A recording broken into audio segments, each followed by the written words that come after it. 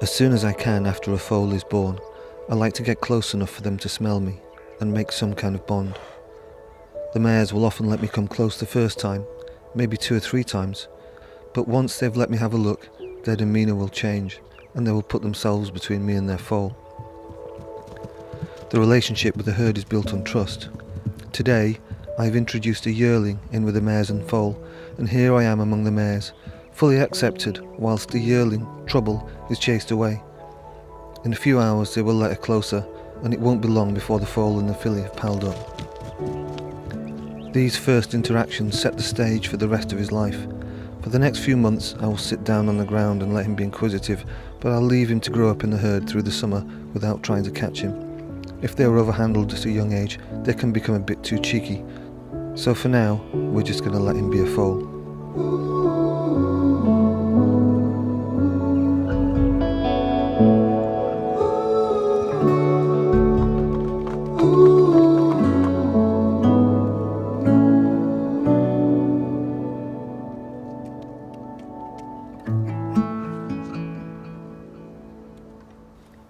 It's such a special time of year being around the foals.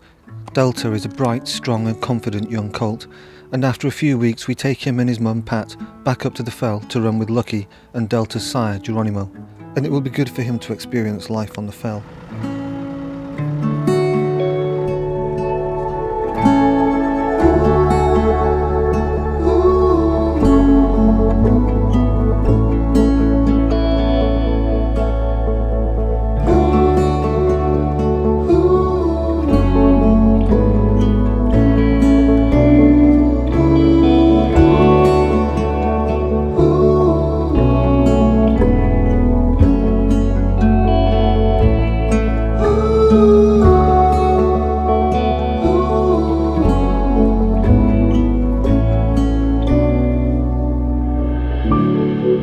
By the end of autumn, the foals are a lot more independent. I like to wean them at 6 months. Leave them with the mother too long and she'll lose weight going into winter. So Delta comes down off the fell with his mum Pat and spends his first night in a stable. And tomorrow he'll be weaned. So for the next 3 or 4 weeks, we will be giving Delta his basic education, becoming halter broken, good to catch, lead and tie up, and good with his feet. Usually with the first foal, the mare will call for it, but it's not uncommon for an older mare to not even turn her head back as she's led away. She's done her job, and it's time for a well-earned break. The mare is turned far enough away to be out of earshot of the young foal. For the foal, instinct kicks in and they just want to be back with their mother, so it's good to have them palled up with another foal. This year, I've brought down Trouble, our yearling filly, and despite my better judgment, she's proven to be a good influence, keeping young Delta calm.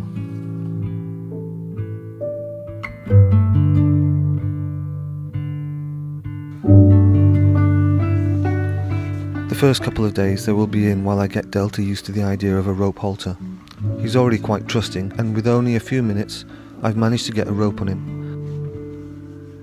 So I will be in and out every hour or so to put on and take off the rope halter until it becomes second nature. Little and often, little and often. Remember, everything that happens to him now is a new experience. But they can't stay in forever, so we quickly get into the routine of being turned out in a paddock in the day and brought in every night. This brings a level of routine and means he's going to be handled at least twice a day.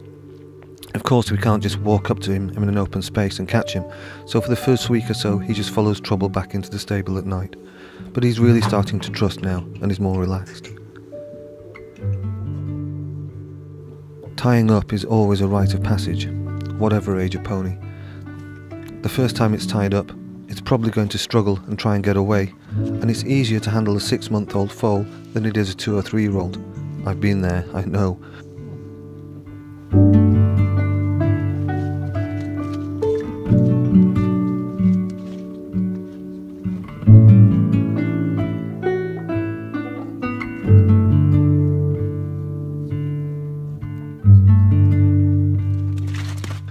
It will back up until the lead rope is tight and then lock its legs. All it has to do is relax and take a step forward, but it won't do that unless I back away. Give it some space and it will relax. On top of that, Trouble is stood next to him and he's just going to look silly while she's stood there quietly. This is the time for learning to have his feet picked up, so we go slowly, touching his legs and sliding your hand slowly down to his fetlocks.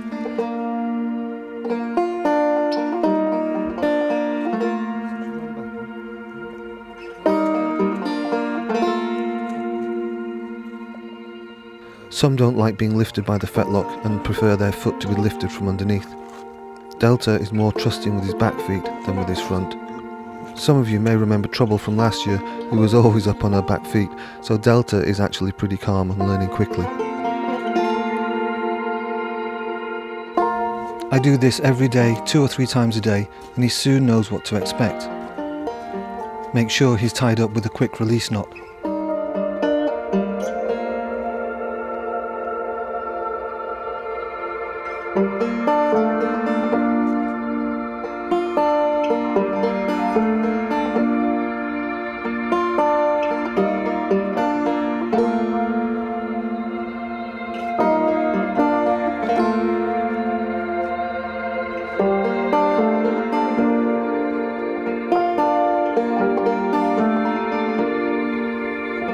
Within a few days that is he and I, have the confidence to walk up the lanes, hopefully meet a car or two, and explore the world beyond the field gate and learn day-to-day routine of life in the yard.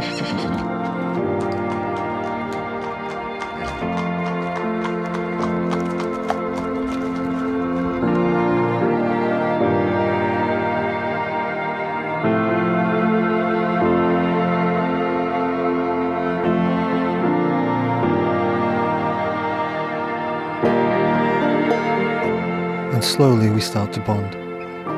Quietly, patiently, persistently, and always quick when you're ahead.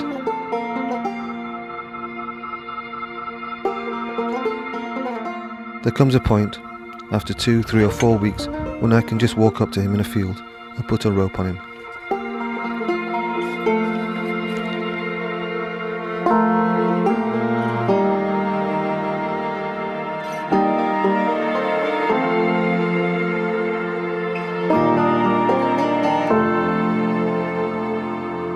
In a few weeks' time, Delta will go to pastures new. If I have let him see the world from the top of a fell and can give him the trust and confidence to work with people, I've given him the best start in life I can.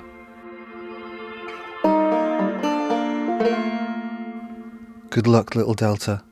I am looking forward to following your journey.